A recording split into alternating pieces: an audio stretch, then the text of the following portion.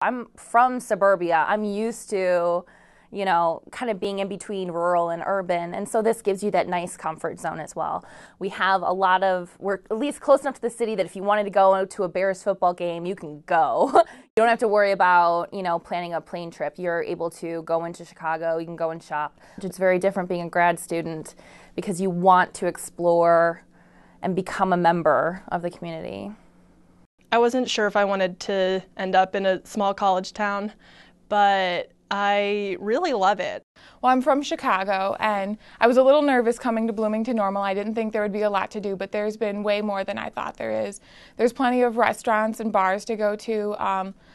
My cohort's been able to go hiking, we've been kayaking, just all over central Illinois and enjoying all the things I didn't know about that exist here. But we're still close enough to the city that I can go to Chicago whenever I want and go to the museums, go downtown, all of that stuff.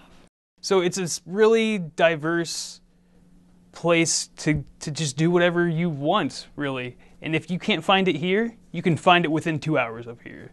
There's trains that come through here. There's interstates that intersect here. There's just possibilities for everything.